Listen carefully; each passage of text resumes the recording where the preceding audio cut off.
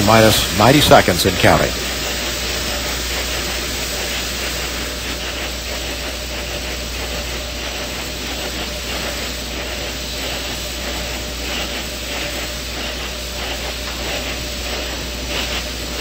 Sound suppression water system has been armed. 3 main engines reported ready for ignition.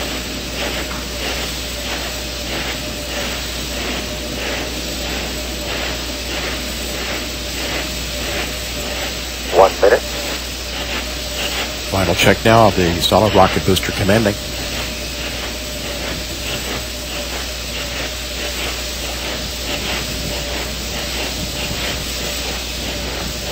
"45 seconds and counting. 45 seconds to launch.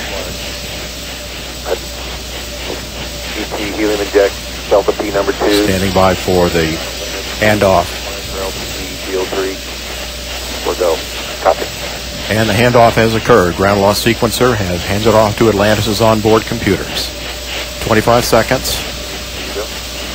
Yes, sir. We're going to continue. Sound suppression water system is activated. 15 seconds and counting. 10 seconds. T-minus 10, 9, 8, 7. Main engine start.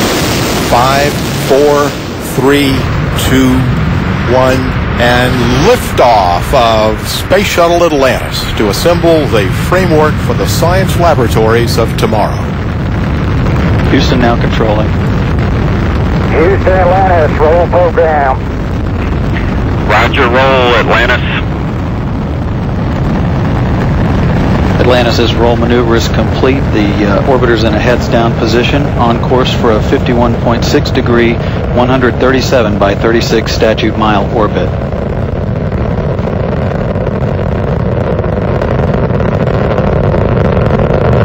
All systems in good shape.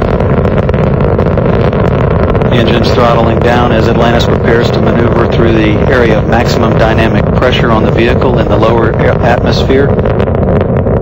Already 7 miles away from the Kennedy Space Center at an altitude of 5 miles.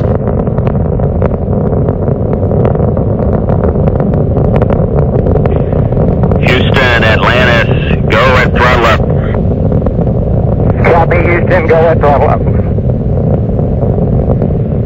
1 minute, 10 seconds into the flight, the 3 liquid-fueled engines are back at full throttle. At liftoff, the fully fueled shuttle boosters and external tank weighed 4.5 million pounds. It now has burned half that liftoff weight in propellant.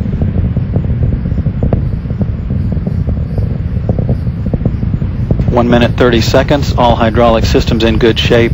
The electricity producing fuel cells also in excellent shape as Atlantis heads downrange, 18 miles from the Kennedy Space Center at an altitude of 18 miles. The next event is burnout and separation of the twin solid rocket boosters, which are burning propellant at a rate of 11,000 pounds per second.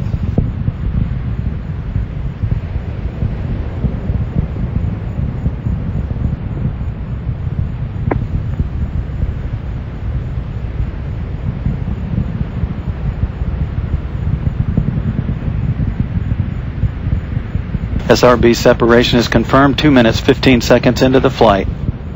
Atlantis is traveling 3,000 miles per hour, downrange from the Kennedy Space Center 46 miles, altitude 35 miles.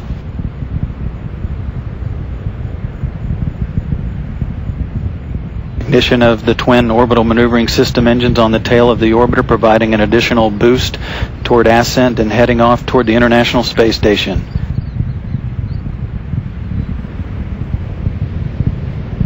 Two minutes 45 seconds into the flight.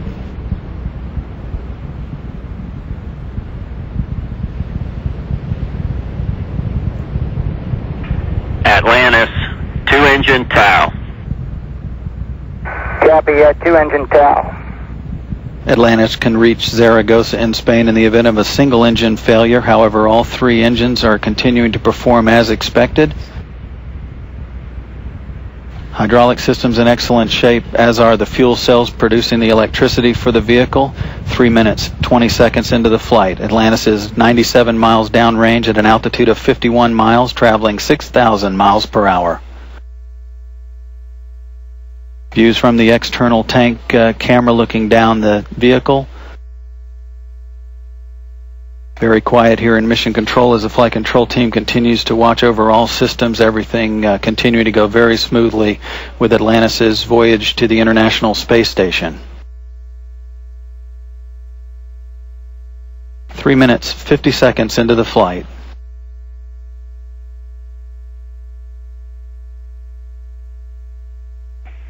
Atlantis, negative return. Roger, negative return. Atlantis can no longer return to the Kennedy Space Center in the event of an engine failure, but all three are continuing to perform well, as are the hydraulic systems and the electricity-producing fuel cells.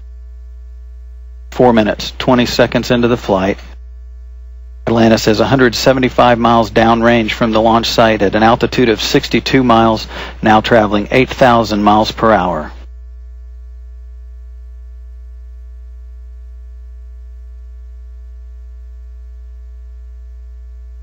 The twin orbital maneuvering system engines continue to provide an additional boost to Atlantis as it heads toward the International Space Station. That OMS assist should wrap up in the next 15 seconds or so. All continuing to go very smoothly with Atlantis' trip to the International Space Station. On board, Rick Sturckow in the forward left seat, Lee Archambault in the forward right seat, Pat Forrester, the flight engineer, between them. Steve Swanson serving as mission specialist number 2. Clay Anderson on his way to the International Space Station to replace Sonny Williams. Atlantis, press to ATO. Copy, Houston, press to ATO.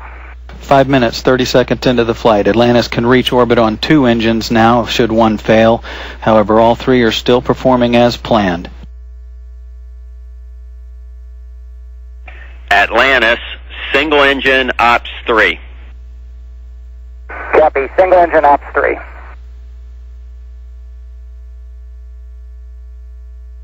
5 minutes, 55 seconds into the flight.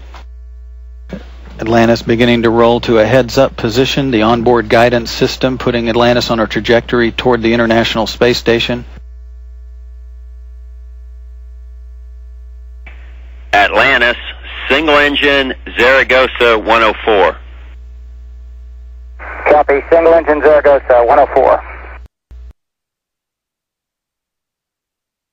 And that call means that Atlantis can reach Zaragoza in Spain on 1 engine. Press to MECO.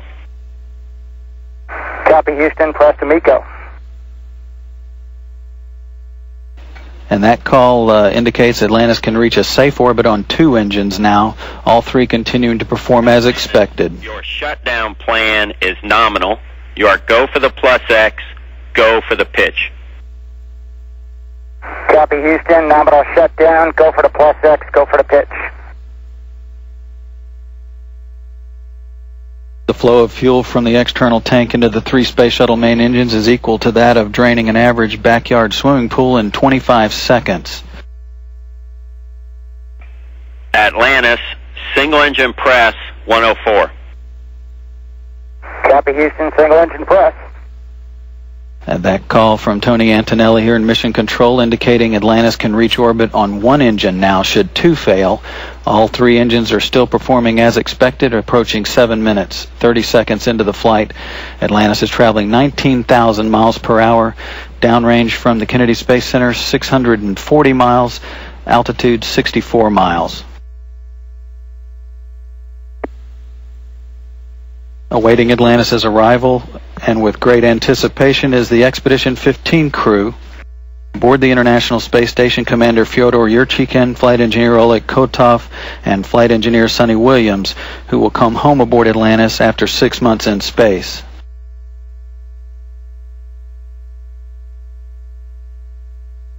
Eight minutes into the flight, the engines are now throttling back to maintain the structural limits on the orbiter as it approaches loads near 3 times gravity. We're standing by for the main engine cutoff confirmation from the booster officer here in Mission Control.